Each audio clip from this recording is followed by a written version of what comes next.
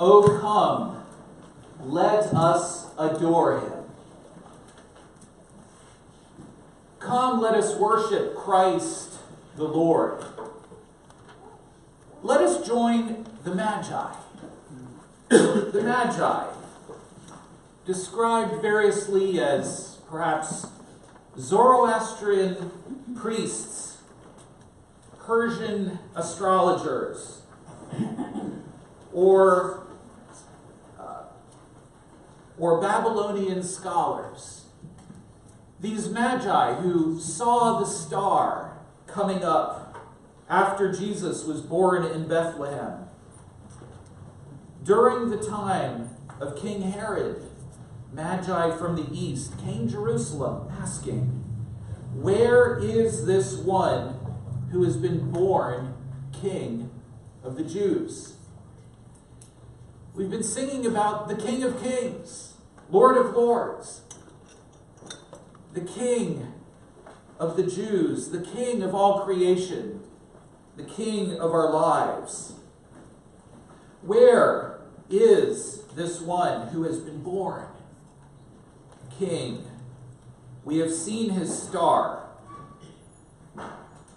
where it rose, and we have come to worship him.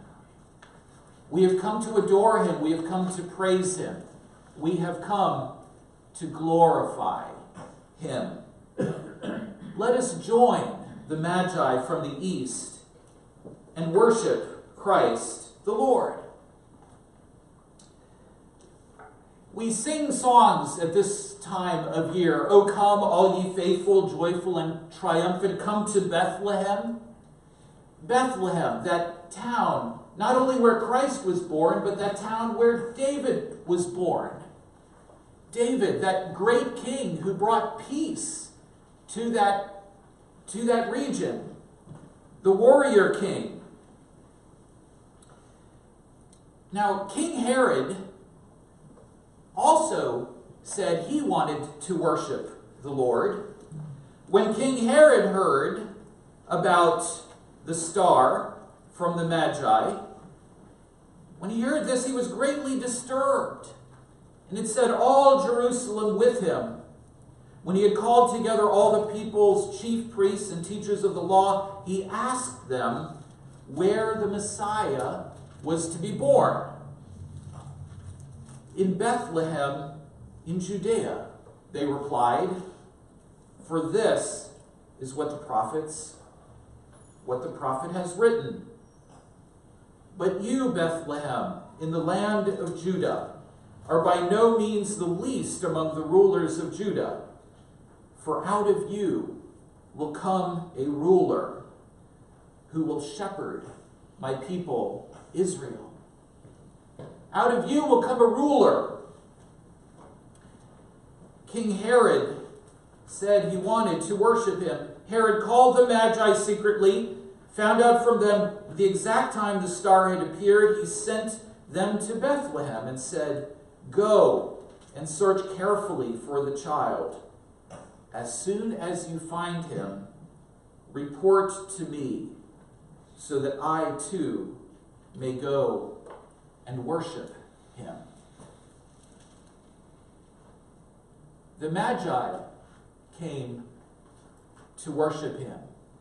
King Herod claimed to wish to worship him, to adore him. This time of year calls us to adore Christ. It calls us to focus our minds on Jesus. It calls us to remember his birth. And the songs we have sung today remind us of who that Lord is, whom we worship. Adoration is not merely fuzzy feelings. We understand that in this baby are found both grace and truth. We find that in this baby is manifest the kingdom of God. Where God's kingdom is, God's reign is. We are told that he shall reign forever and ever. We sing hallelujah, hallelujah, hallelujah, for the Lord God omnipotent reigns. While we come to Bethlehem where a child is found, unto this child is given the throne. The government shall be on his shoulders, and his name shall be called Wonderful, Counselor, the Mighty God, the Everlasting Father, the Prince of Peace. To gain a little bit of a picture of what this must have been like to the Magi, but also how Herod just might have felt a little bit threatened by this child, we can go back to some of those kingly songs in the Old Testament, such as Psalm 72, that speaks about the king who will deliver the nation from her enemies. The psalm proclaims, "May he rule from sea to sea, and from the river to the ends of the earth. May the desert tribes bow before him, and his enemies lick the dust. May the kings of Tarshish and of distant shores bring tribute to him. May the kings of Sheba and Seba present him gifts. May all kings bow down to him, and all nations serve him. For he will deliver the needy who cry out, the afflicted who have no one to help. He will take pity on the weak and the needy, to save the needy from death. He will rescue them from oppression and violence, for precious is their blood in his sight. Long may he live. May gold from Sheba be given him. May people ever pray for him and bless him all day long. May grain abound throughout the land. On the tops of the hills may it sway. May the crops flourish like Lebanon and thrive like the grass of the field. May his name endure forever. May it continue as long as the sun.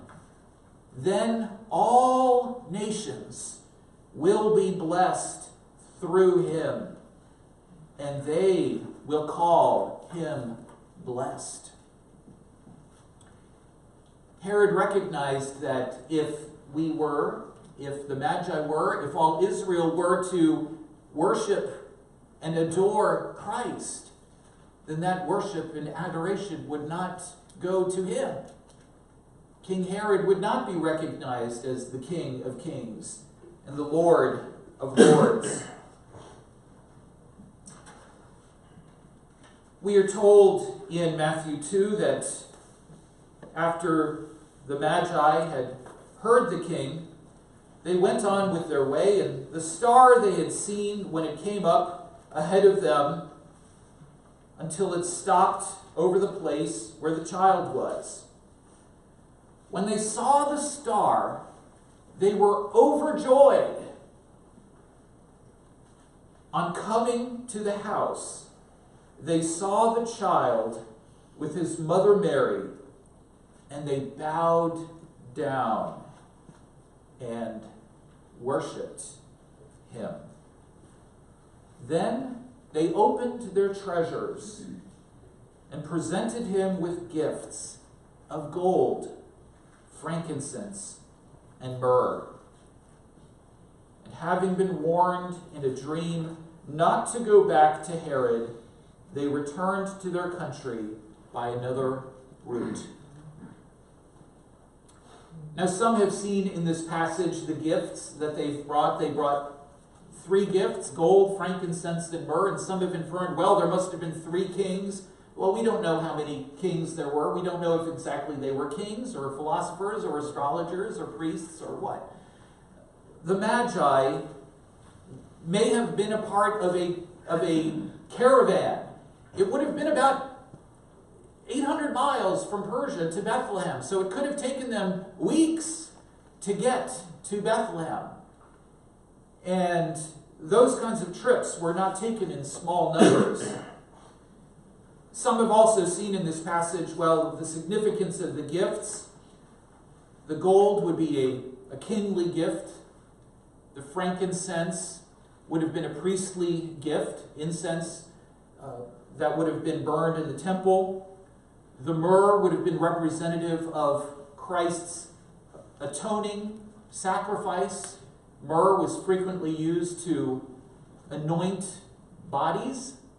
And so some saw in the gold and the frankincense and myrrh foreshadowing of the priestly, kingly, and atoning sacrifice that Christ would make in his life.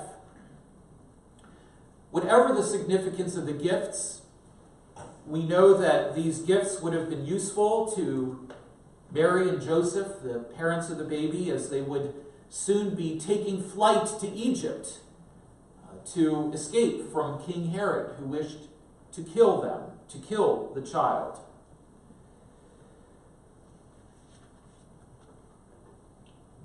Having been warned in a dream not to go back to Herod, they returned to the country by another route, we are told. The Magi came and adored the Christ. What can we learn from this in our lives? Worship. The reformer John Calvin said the following about worship.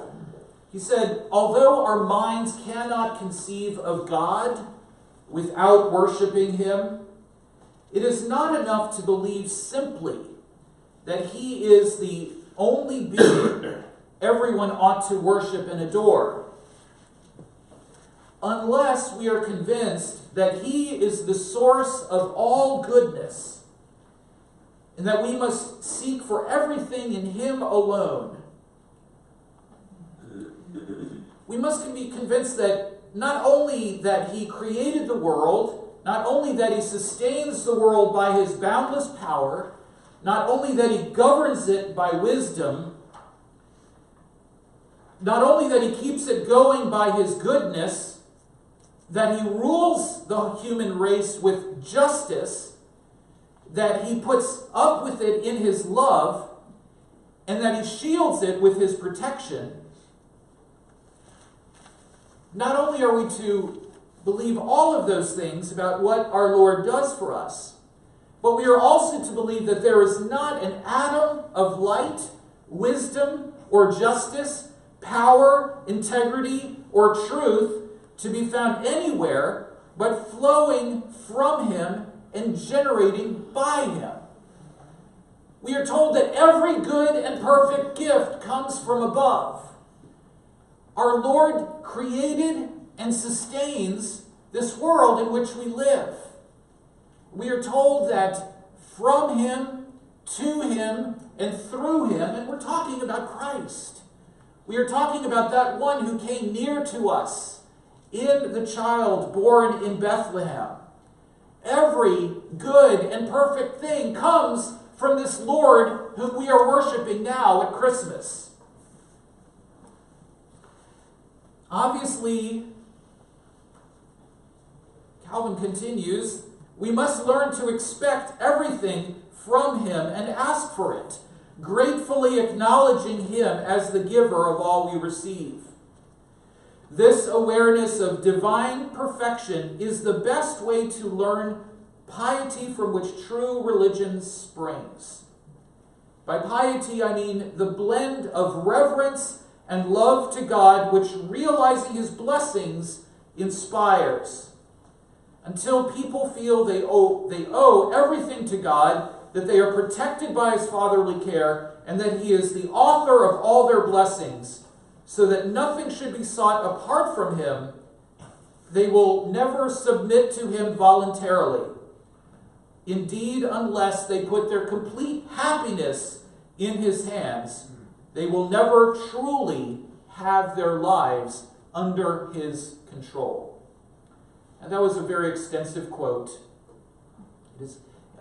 He is not an inspired writer, a biblical, canonical writer, but in commenting on the Scriptures, we can test to see, we can search the Scriptures to see if what I just quoted was true. What we can say is that in Christ we find the Lord. In Christ we find the King. In Christ we find our Savior. In Christ we find God with us. And for all of those things, we come and we worship Him and we adore Him and we offer everything that we have in His service. And so it is great for us to sing hallelujah, hallelujah, hallelujah, the hallelujah chorus. It's great to sing songs. And it's also great to know that God is with us, not only on one day of a year, December 25th. I mean, after all, we do not know exactly when Christ was born. But we know that God is with us every day. And indeed, today is the only time we have to worship the Lord. We do not know about tomorrow. Yesterday is past and gone. Now is the time to worship and adore the Lord. Let us worship Him and adore Him. Let us pray together. Our Father, we thank You for the privilege of coming together to sing and worship and honor You and offer You our gifts of our time, our resources, our very lives. Please imprint on our hearts the significance of this child born in Bethlehem. And help us to see that in You, in Your Son Jesus, is found every good thing. May You be honored and glorified by our lives, by our thoughts, and by our prayer. In His name we pray. Amen. Amen. This child is now reigning. He has reigned. He will reign. He shall reign forever and ever. He is in our midst. Because Jesus said, wherever 2 or 3 are gathered in My name, there I am in the midst of them. We can open our hearts, our lives to this Lord, and He will indeed be our Savior, our Lord. He will be our friend. He did not just call us servants, He called us friends. What an amazing Lord that is, beyond description. If we can offer any prayer for you, any specific needs that we can encourage you with, please let us know how we can do that. If you've decided that you wish to become a Christian, if you've not been baptized into Christ, now is the day. Now is the day to do that. Whatever your need is, please make it known as we stand and sing.